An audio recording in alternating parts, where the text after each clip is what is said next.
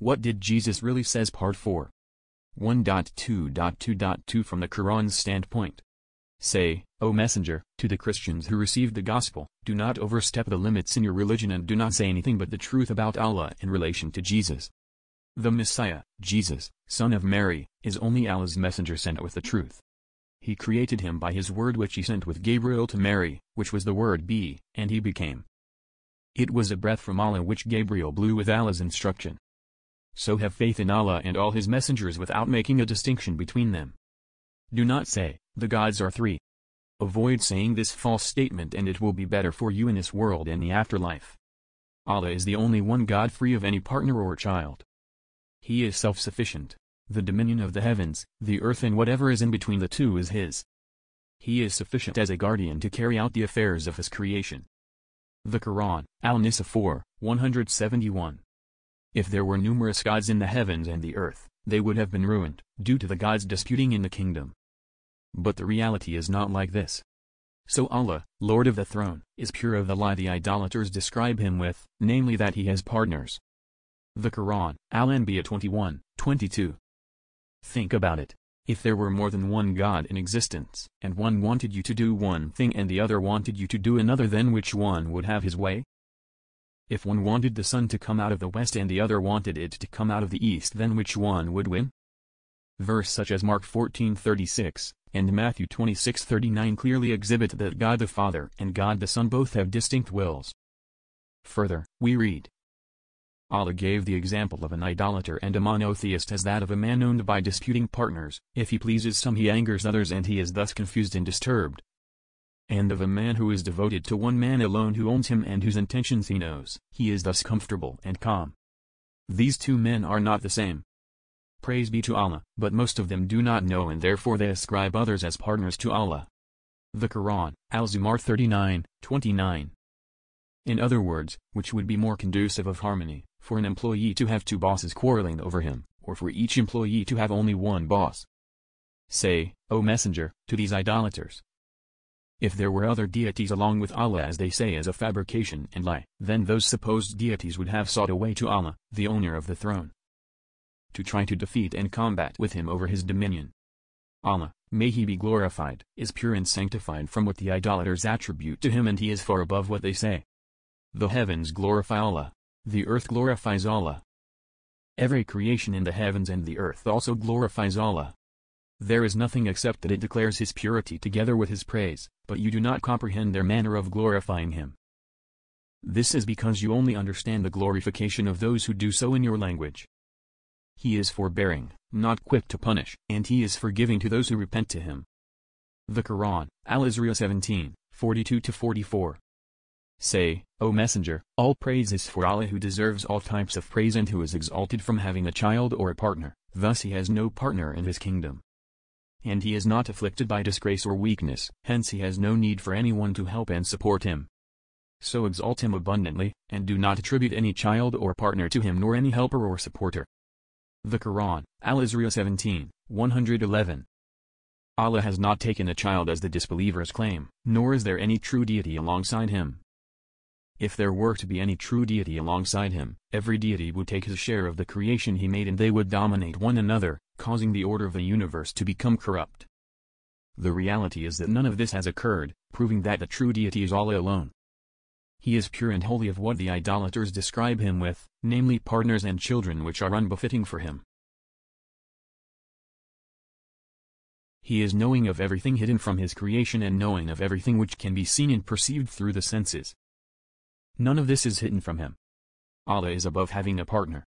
Al-Mu'minun 23, 91-92. Think of the mythology of the Romans and the Greeks and their countless gods. These gods were constantly at odds with each other and declaring war against each other, and it was mankind that was always caught in the middle. 1.2.2.3 From a logical standpoint. If Jesus, peace be upon him, is part of a divine trinity which makes up the essence of God Almighty, and Jesus died on the cross, then what happened to God Almighty? Remember, Christians such as Mr. J claim that they pray to one triune God and not three separate gods. Did the Trinity die? Did it continue to exist in a severely crippled form? If I am made up of heart, mind, and soul, and one of them dies, what happens to the rest of me? Are they one or three? If God, Jesus, and the Holy Ghost are three names for the same being, definition of the Trinity required by Isaiah 43. 10-11 and many other verses, and not three separate gods, then the death of Jesus is just another way of saying the death of God the Father, which is also another way of saying the death of the Holy Ghost. Some members of the clergy will object that it was not Jesus per se who died, but rather it was his human form that died. His godly form was not affected. It is described as one describes someone removing his coat. This leaves us with a dilemma, because it leaves us with one of two cases. 1. Either Jesus himself died, in which case, since he is claimed to be part of the Trinity, and the Trinity is claimed to be one God, not three, required by Isaiah 43. 10-11 and many other verses, then God, Jesus, and the Holy Ghost are all claimed to have died, since they are all the same essence. 2. Or, Jesus, peace be upon him, himself did not die, but only shed his earthly body, as it were, and in this case we must ask, where then is the great sacrifice in this shedding of a useless shell? How is his shedding of this shell which is not his actual essence and ultimate sacrifice and atonement for all of mankind's sins? Can he not simply make 100 more human shells for himself to inhabit? Is his discarding of one of them an ultimate sacrifice? Continuing with our theme of logic. Remember when Jesus is alleged to have died, Luke 23:46, and when Jesus had cried with a loud voice, he said, Father, into thy hands I commend my spirit. And having said thus, he gave up the ghost. When people die they go to their Lord to be judged. If Jesus was, as claimed, a part of a Trinity and the Trinity is only one God, otherwise Christians would have to admit to worshipping multiple gods. Then Jesus was with God in a Trinity before his death. It was only after his death that he was claimed to have left God and gone down into hell for 3 days. However, this verse tells us a completely different story. It claims that Jesus was somewhere other than already with God, otherwise it would not have to go to him, and was now going to God. Also read John 17:11. I come to thee, Holy Father, and John 17:13. And now come I to thee, etc. Sadly enough, most Christians are taught to brush off these matters with words like it is uncomprehendable, that is why it must be true, or believe blindly or you will lose your soul. Have we so soon forgotten for God is not the author of confusion? 1 Corinthians 14:33. When Jesus, peace be upon him, allegedly died and went to hell for 3 days, 1 Corinthians 15:3 Christ died for our sins. Romans 5:6 Christ died for the ungodly etc. Did the Trinity die then reside in hell also, or was a third of the Trinity ripped away from the whole, then tortured and killed while the remaining 2/3, of God, remained in its crippled form outside a safe distance away? Who was overseeing the heavens and the earth while all of this was happening? A crippled Trinity? No one? If it is possible for 1/3 of the Trinity to die independently of the other two, then it becomes obvious that they are separate and independent and not one God. This contradicts Isaiah 43. 10:11. However, if they are indeed one God, then the death of this one God contradicts many verses such as Jeremiah 10:10. But the Lord is the true God, he is the living God, and an everlasting King. Also, if the giver of life is dead, then who shall bring him back to life? God Almighty is claimed to have begotten Jesus, peace be upon him. He is claimed to be the Father of Jesus. Naturally a father is present before he begets his son, no matter how you wish to define beget. Before Jesus was begotten, was the Trinity a duality? Was God complete? Explain Isaiah 43:10-11. If Jesus was begotten, then he is not eternal. But the definition of the Trinity, which was concocted in 325 AD when the Trinity was first defined, requires the co-eternity of God and Jesus, see below. There are many such questions to be raised about this supposed Trinity which defy logic. When someone loves God with all thy mind and they prove all things, hold fast that which is good, are they not presented with countless contradictions regarding the Trinity? We are speaking about the logic of Jesus, peace be upon him, here, and not blind faith. Jesus is beseeching us to use our minds, but we would rather follow others who demand blind faith.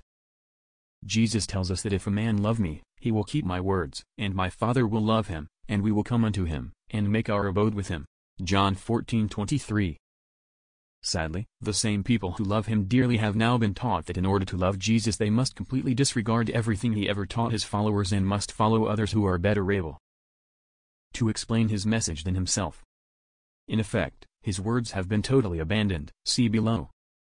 If the Trinity designates God as being three separate entities, the Father, the Son and the Holy Spirit, and if God is the Father and also the Son, he would then be the Father of himself because he is his own Son.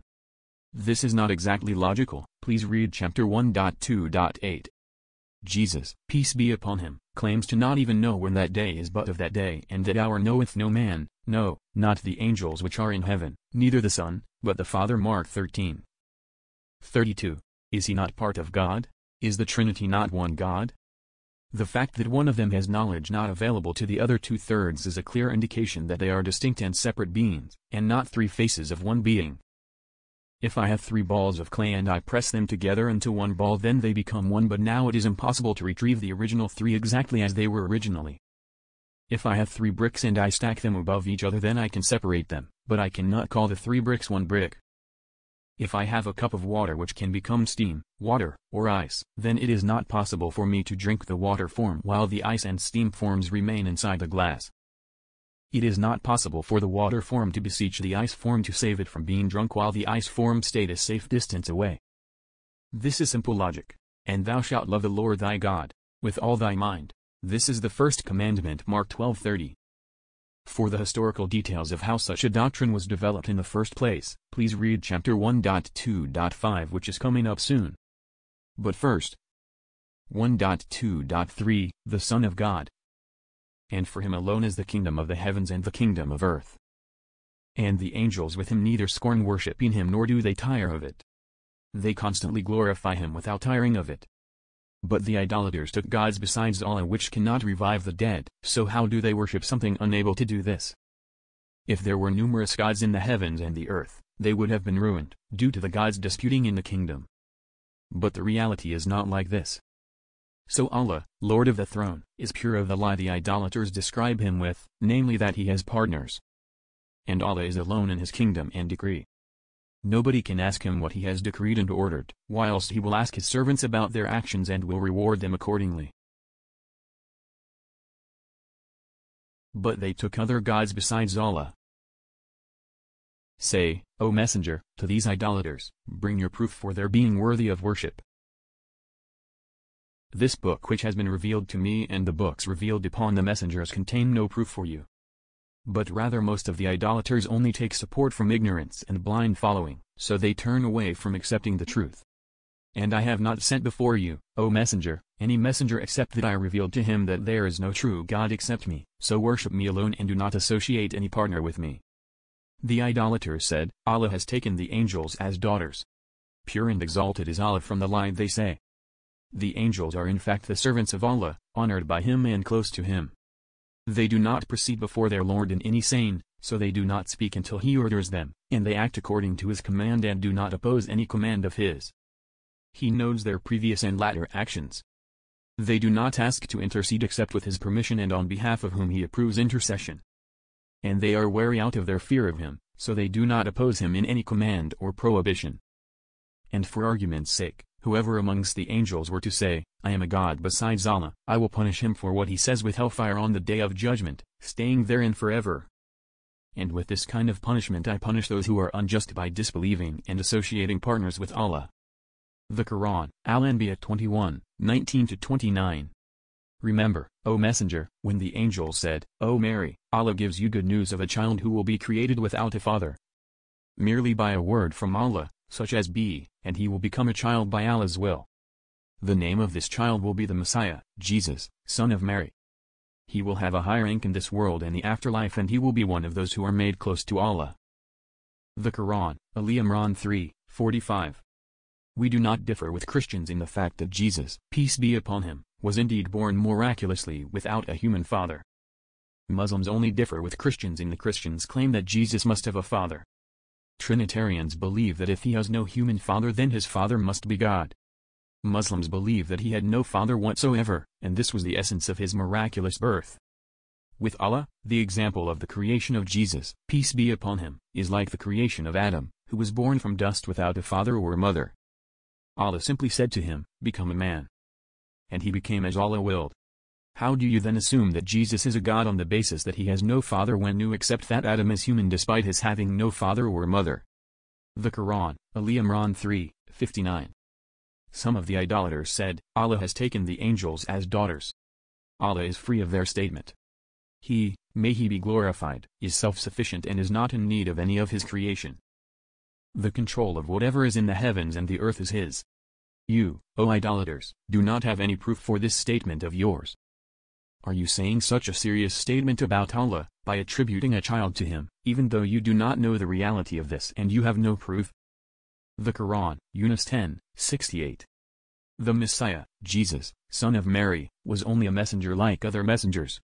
Just as death occurs to other messengers, it will occur to him as well. His mother, Mary, was a truthful and sincere woman. Both of them were in need of and used to consume food. How can they be gods when they were in need of food? Look, O messenger, and think about how I make clear to them the signs indicating my oneness and the falsehood of their extremism in attributing lordship to others besides me. Despite this, they do not recognize these signs. Then look and think about how they are misled from the truth, despite these clear signs indicating my oneness. The Qur'an, Al-Ma'idah 5:75.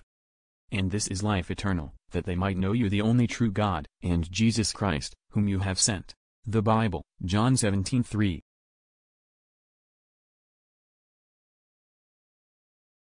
Notice the above words of the Bible, you the only true God. Most Christians always manage to see a hidden abstract meaning for the verses of the Bible. Even when they read the above verse they always manage to understand something totally different than that which they are reading. They always interpret the word you to be we, and thus understand the above verse to say we the only true God.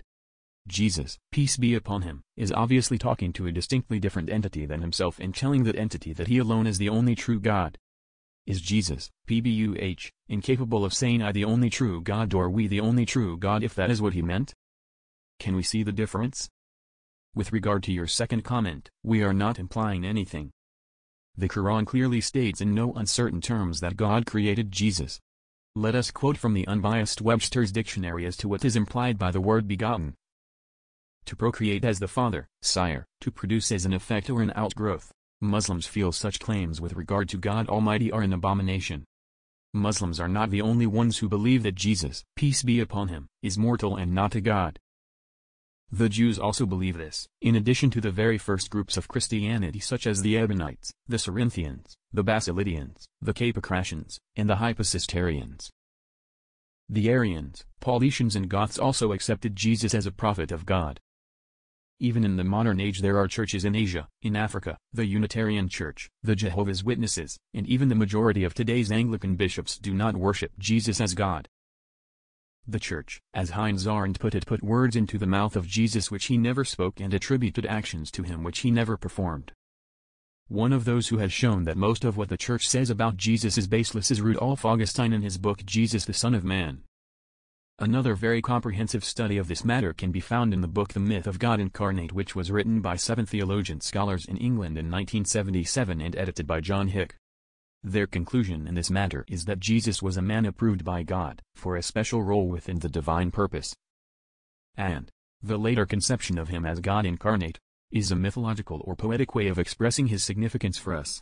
See also John McKean and Robertson's Christianity and Mythology.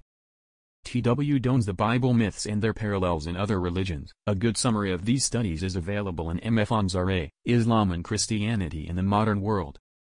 A University of Richmond professor, Dr. Robert Alley, after considerable research into newly found ancient documents, concludes that the biblical passages where Jesus talks about the sons of God are later additions, what the Church said about him.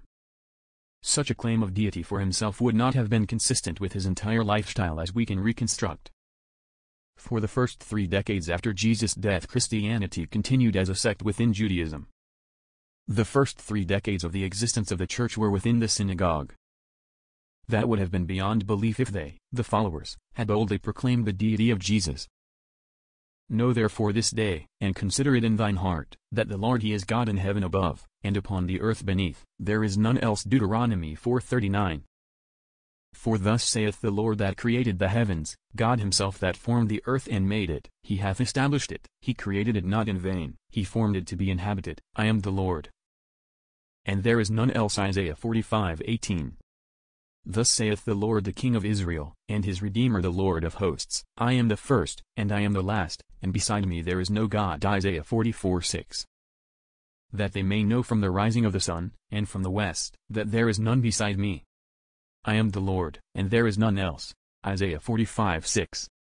Ye are my witnesses, saith the Lord, and my servant whom I have chosen, that ye may know and believe me, and understand that I am he. Before me there was no God formed, neither shall there be after me. I, even I, am the Lord, and beside me there is no Savior. Isaiah 43:10-11. If there was no God formed before or after God Almighty, then how was Jesus, peace be upon him, begotten as a God? The answer is, he was not. He was a mortal man, not a God. Many people will now complain, but the Bible clearly says that Jesus is the Son of God. Well then, how many sons does God Almighty have? The Bible tells us that Jacob is God's son and firstborn, Israel is my son, even my firstborn. Exodus 4:22. Solomon is God's son. He shall build an house for my name, and I will establish the throne of his kingdom forever. I will be his father, and he shall be my son. 2 Samuel 7:13-14. Ephraim is God's firstborn, for I am a father to Israel, and Ephraim is my firstborn. Jeremiah 31:9, who is God's firstborn? Israel or Ephraim? Adam is the son of God. Adam, which was the son of God. Luke 3:38. Even common people are the sons of God. Ye are the children of the Lord your God. Deuteronomy 14:1. For as many as are led by the Spirit of God, they are the sons of God. Romans 8:14. Well then, is Jesus the only begotten Son of God? Read Psalms 2:7. I will declare the decree, the Lord hath said unto me, David the king, thou art my son. This day have I begotten thee. When the Jews picked up stones to stone Jesus, peace be upon him, he defended himself with the words of John 10:34. Jesus answered them, Is it not written in your law, I said, Ye are gods? If he called them gods, unto whom the word of God came, and the scripture cannot be broken, referring to Psalms 82:6, I have said, Ye are gods. And all of you are children of the Most High, as we can see from these and many other verses like them. Son of God in the language of the Jews was a very innocent term used to describe a loyal servant of God. Grolier's Encyclopedia, under the heading Jesus Christ, says, during his earthly life Jesus was addressed as Rabbi and was regarded as a prophet. Some of his words, too, place him in the category of sage. A title of respect for a rabbi would be my Lord. Already before Easter his followers, impressed by his authority, would mean something more than usual when they addressed him as my Lord. It is unlikely that the title Sons of David was ascribed to him or accepted by him during his earthly ministry. Son of God, in former times a title of the Hebrew kings, Psalms 2:7, was first adopted in the post-Easter church as an equivalent of Messiah and had no metaphysical connotations, Romans 1:4. Jesus was conscious of a unique filial relationship with God, but it is uncertain whether the Father-Son language, Mark 18:32, Matt 11:25-27 par, John Passam, goes back to Jesus himself. There seems to be only two places in the Bible where Jesus, peace be upon him, refers to himself as Son of God. They are in John chapter 5 and 11. Hastings in the Dictionary of the Bible says, whether Jesus used it of himself is doubtful. Regardless, we have already seen what is meant by this innocent title. However, Jesus is referred to as the Son of Man, literally, human being, 81 times in the books of the Bible. In the Gospel of Barnabas, we are told that Jesus, PBUH, knew that mankind would make him a god after his departure and severely cautioned his followers from having anything to do with such people. Even in the New Testament we find him calling himself human being, Son of Man, over and over again. What was he trying to tell us by constantly repeating and emphasizing to us in the New Testament, I am a human being, I am a human being, I am a human being? Think about it. Do Christians emphasize this aspect of Jesus?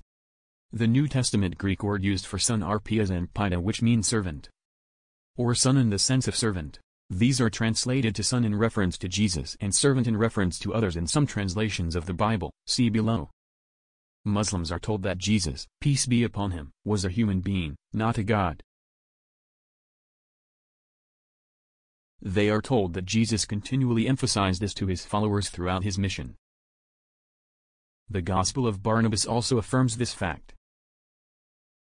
Once again, Grolier's encyclopedia says, most problematical of all is the title Son of Man. This is the only title used repeatedly by Jesus as a self-designation. And there is no clear evidence that it was used as a title of majesty by the post-Easter Church. Hence it is held by many to be authentic, since it passes the criterion of dissimilarity. Emphasis added.